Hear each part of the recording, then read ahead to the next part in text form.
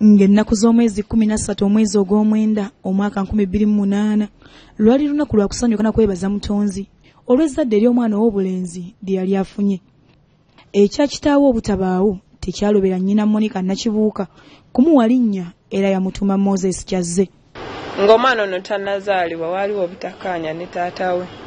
So ebyo byonna nga bibeerawo ng'omwana atandika okulwala taata we tabeerangako mu bulamu bwe era paka kati taata we tamulabangako tamayina bwafaanana. Nga bwe bagamba nti awali ekirungi n'ekibi we kijja, omwana ono yazaalibwa ali mu mbeera nnungi era nga yeeyagaza ng'omwana omulala yenna. Kyokka bwe yaweza emyezi 8 n'atandika okulwala ennyo ate nga tawona, era wano embeera yafuuka yakwewuba mu malwaliro nga Nakibuuka agezaako okutaasa obulamu bwa mutabani we. Buli ekimukwatako n'alwala omusaayi nga guggwamu mangu. Nga ne bw'afuna bufunyi ssenyiga n'ekifuba ku ssomero. Bwe omuddusa mu ddwaliro bwe batandika okukebera infection bagisangamu n'omusaayi nga gukendedde. Nakibuuka yali akola omulimu ogw'okwaniriza abagenyi ku ddwaliro erimu. Yalaba ng'embeera y'omwana we eyongera kugenya ate nga bwaggwamu omusaayi kwe kwebuuza ku banne. Bano baamulabula nti atwale omwana mu ddwaliro eddene ng'embeera tennasamba ddagala. Kati okuva mu Gw'omunaana okutuuka mu Desemba omwana yali afunye omusaayi emirundi 3. Naye bwe n'addayo mu ddwaliro dokita omu n'awulira nga kimukutteko n'ayita banne ne babuuza lwaki omwana ono ddala aggwamu omusaayi buli kaseera. Era ne bampa amagezi nti ŋŋendeko mu ddwaliro eddala nkebeze oba mulwadde wa kibumba oba mulwadde wa sickle cells. Gwe wamma embeera teyaddirira, omwana yeeyongera kuba bubi. Kyokka ekisinga okumuluma nti bwe yagezaako okubuulira munne bwe bazaala omwana ono nti omwana ali alwadde, wulira bwe yamuddamu. Ne muga omwana muyi aliko oxygen ali ku musaayi tali bulungi. Nambuuza ali ludda nga ali mu ggwatyo n'angamba kasita ali mu ddwaliro ate nze ndi musawo. Bwe yadda n'alyoka ataŋŋamba mbu naye saagala ozaale mwana oyo omu. Mpadde njagala tumuzeeko ne mugamba. Ate ng'olwadde yali yaŋŋamba bbe waabwe tebazaala sickle cell. Ne mubuuza olwadde twazaala omwana wa sickle cell. Gw'olaba kikyasoboka nze naawe okuddamu okuzaala omwana. Oluvannyuma lw'okwewuba mu malwaliro ag'enjawulo kyazuulibwa nti Moses Kyazze yalina obulwadde bwa Nnalubiri. Nenkaaba ne neraliikirira nga mmanyi buli kimu kikomyawo. Mu mwaka gwa 2013 obudde bweyongera okudda ku bunnaabwo bwe yafuna okusannyalala oba kiyite stroke era ekitundu kye ekya kkono kyonna ne kifa. Kyokka kino tekyamalamu Nakibuuka maanyi. Bw'atyo yamwongerayo mu malwaliro ag'enjawulo Mukama n'ayamba omwana ono n'atereera era n'addayo ne ku ssomero. Wano gy'oli abalamu ng'asoma ekibiina ekyokusatu mu Agusto wa 2017 yaddamu okusannyalala era y'embeera eno gy'alimu ne gye buli kati. Nakibuuka yali afunye ogw'obwa kitunzi mu kampuni wano ebyokukola yalina kubivaako olw'embeera omwana we gye yali atuuseemu. Waliwo olunaku lw'ateerabira mu bulamu bwe olw'embeera gye yayitamu ng'atutte omwana we mu ddwaliro e Mulago awataali ayamba. Dokita bwe yatulabako n'awulira nti tuli ba sickle cell n'atuvaako ate n'adda ku mwana omulala. Kati oluvannyuma ennyo ne ndaba ng'omwana yesika naye nga talina nnyo maanyi mu mubiri galwana ng'abaana abalala naye nga ndaba amaaso gagenda. Ne mbuuza dokita omwana abadde ki? N'aŋŋamba omwana yesika. Ne mubuuza tukoze tutya? N'aŋŋamba agenda ogula eddagala. Ffe tetulirina.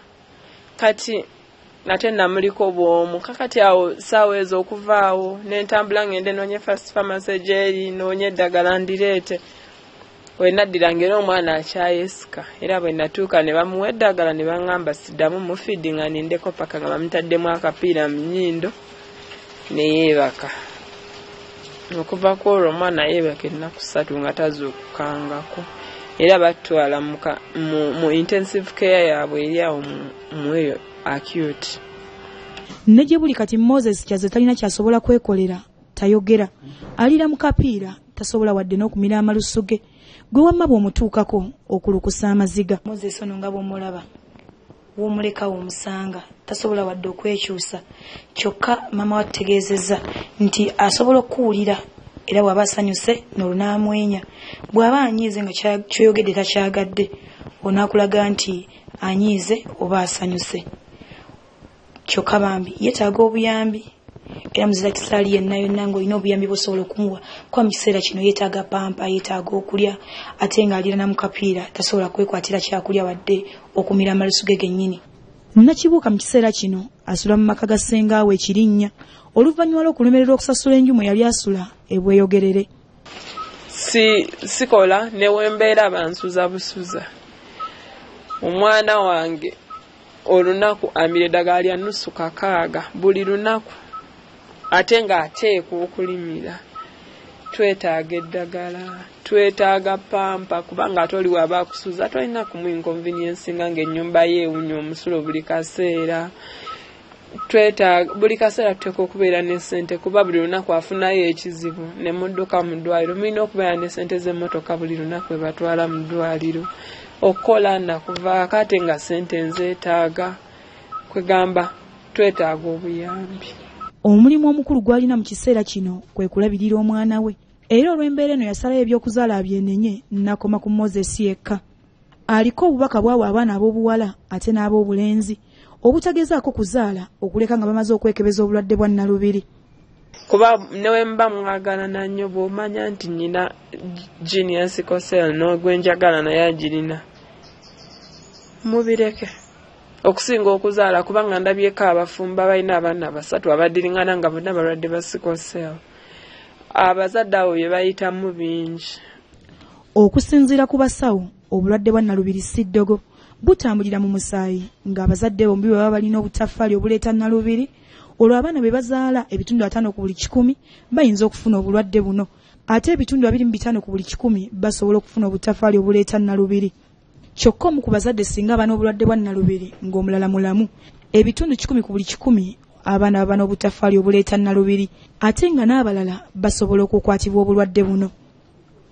Fatuma Nakiwala Kivumbi, BBS Telefayina, Gambuuze.